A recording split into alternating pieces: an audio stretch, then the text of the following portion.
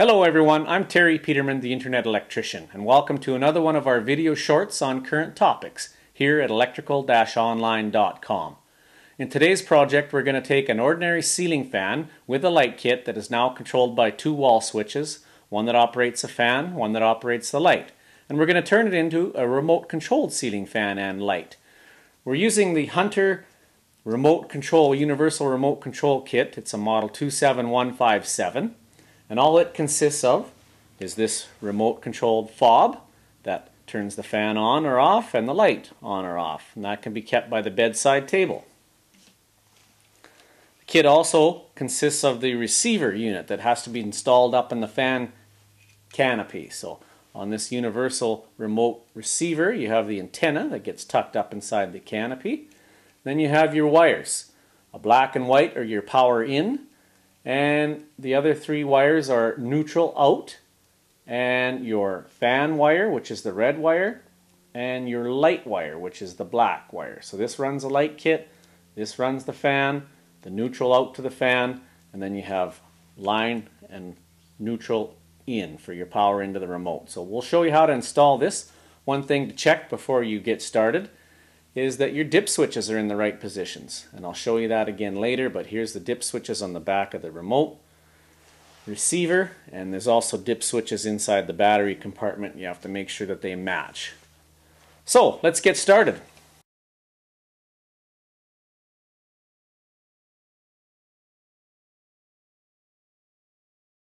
Alright, so now up here at the ceiling fan, it's time to take down that canopy. And we've got to see what we have here for splices. I'm sure we have a neutral splice to the fan and light, combination neutral for both. And then we have a switch leg coming up here, a red wire switch that will likely be running the light kit, and a black wire that'll be switched, and that runs the fan currently. So for our installation, we only need one of the hot wires and a neutral to power up the remote, and from there the remote will do the switching of the light and the separate speeds of the fan. So first we have to bring this canopy down. This is just a trim ring that's locked on. You just turn it about a quarter of a turn one way and that drops right off. Then we have to take out the 4 screws that hold the canopy to the base plate. So 2 of them are tightened right in, one on each side. And then one on each side you just need to loosen. And again, one of the screws, remove it completely,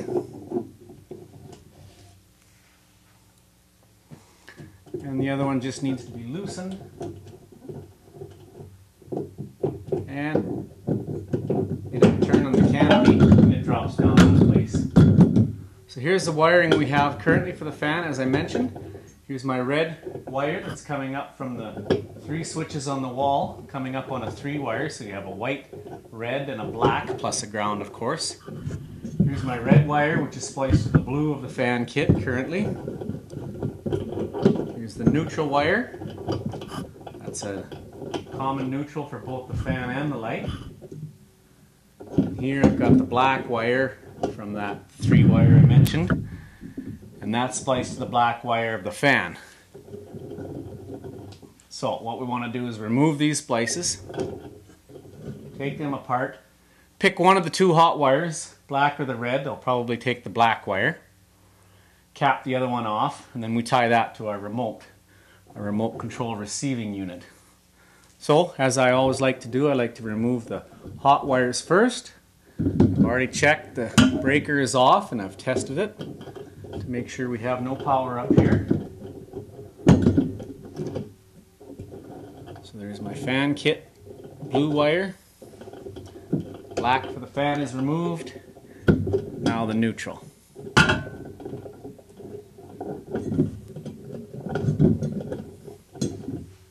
Okay, now I'm ready to get the remote receiving unit and install that. Okay, so we've got our wires all separated here. Our red wire has been moretted off and tucked into the top of the box. So these are the 2 we're going to use. Our neutral from the 3 wire and our hot from the 3 wire. And then these 3 are the wires going to the fan.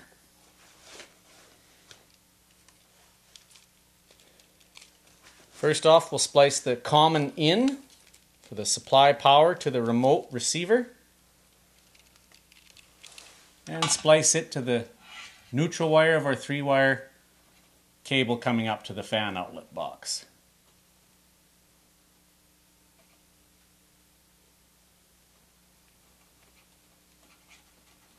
Making sure the ends are all even, and you're splicing a stranded wire to a solid, so you want to make sure that they do bite. The Marette bites on both of them.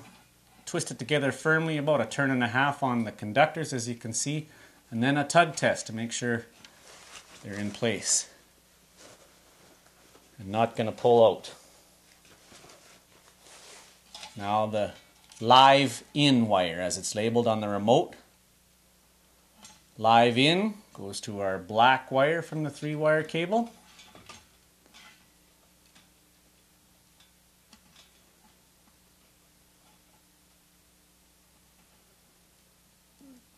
Again, making sure the ends are even, and then spin our Marette on. About 1.5 turns again on our conductors, and that should be tight enough. Tug test. We've got some smaller Marettes here. So the remote out, this is the common out to the fan neutral, fan and light neutral. They're both stranded wires, so you can go ahead and spin those together with your fingers.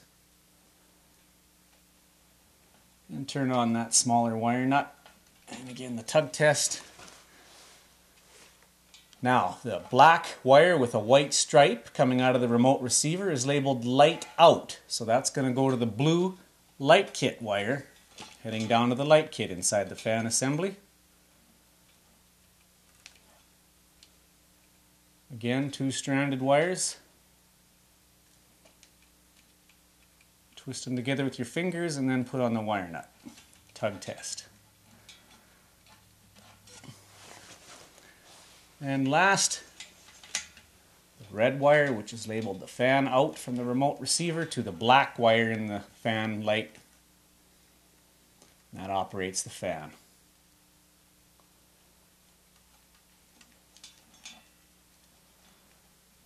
Okay, our splices are all made.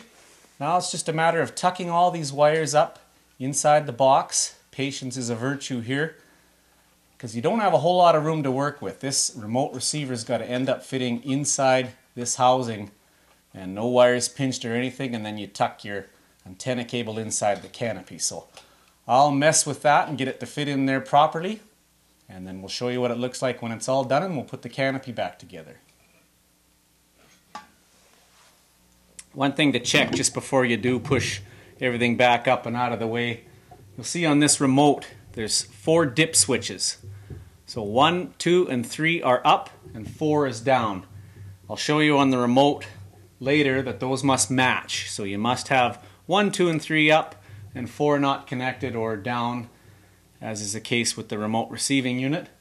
Make sure those are set the same way. They come from the factory set the same way, but they're designed so if you have 1 or 2 or more of these in your house, you can set them to a different setting so they don't interfere with the operation of each other. So here's the remote all tucked nicely in place inside the canopy. Now I didn't show you the process of getting that tucked in there because it's a tedious one, to say the least. You need to make sure that your splices are poked up nicely into the outlet box and that no wires are pinched, because there's not a lot of room to work with here. So you just want to have that receiver unit tucked up nicely in the bracket. It's not too tight, but nothing's being pinched. Nothing's going to be in the way when we put the canopy back in place. And as I mentioned, you're just tucking that antenna wire in to inside the canopy here. And then putting our canopy back up and the trim ring in place. Here we are with the canopy reinstalled, all 4 screws put in place and the trim ring back where it belongs. Now we'll go do the work on the switches here and make sure we have the proper switch ready to run the fan, and we're going to blank off the switch that used to be the light control, just so there's no confusion and it's kind of the proper way of doing things. So we'll show you that next. So as I mentioned in the introduction to this video, this fan and light combo used to be controlled by the wall switches. So in this room here we have a 3-gang wall switch. The first one ran the top half of some receptacles in the room so that you can plug in desk lamps. The second one used to run the light, and the third one ran the fan. So when we open this up, you're going to find that the red wire was going to be attached to the top of this switch, the black wire to the top of this switch. So now what we want to do is remove that, get rid of the red wire. We're going to cap it off. We're going to replace that switch with one of these blank covers so you're not tempted to use that switch. And then we're going to make the one switch that ran the black wire, that's going to be our master control now for our new remote controlled ceiling fan. So let's remove this plate and I'll show you what the wiring was like inside this box. So here's a situation we have once we get the faceplate removed and the device screws pulled off the box. Here's our three switches. This one was for the wall receptacles, the switched receptacles.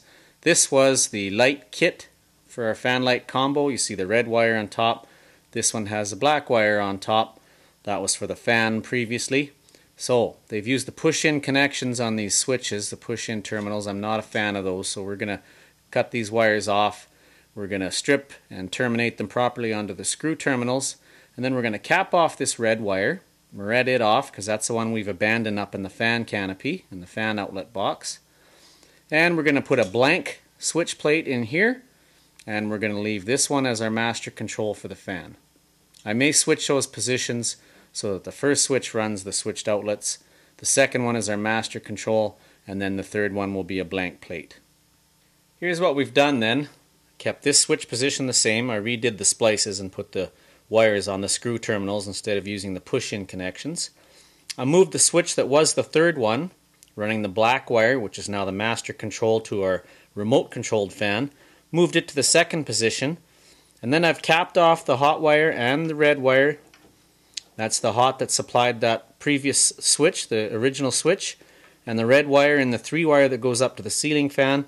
They're both just capped off along with their ground wire, and I'm just going to tuck those into the back of the box and put on this blank plate so that avoids any confusion when you come in the room as to which switches actually do anything. The first two are active switches, the third one is just a blank position now. So we'll put this plate back on, turn the power back onto the circuit, and we'll test our work. Okay, so our switch plate is installed. Switches are all back in position. Now we've got that blank cover plate here for the one we don't need. Let's turn on our master switch and test our work.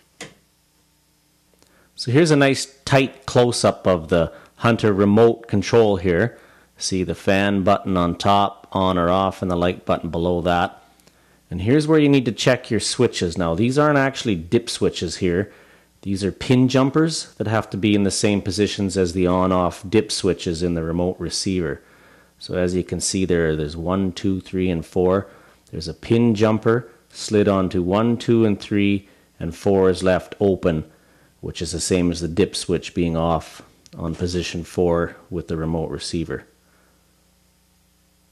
And then of course you need to insert your battery in the battery compartment, and your remote is ready to go.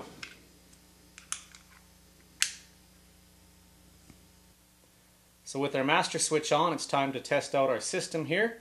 We've got our remote control. Of course, you still have to have the pull chains in their correct position, so the fan switch must be in either high, medium, or low speed.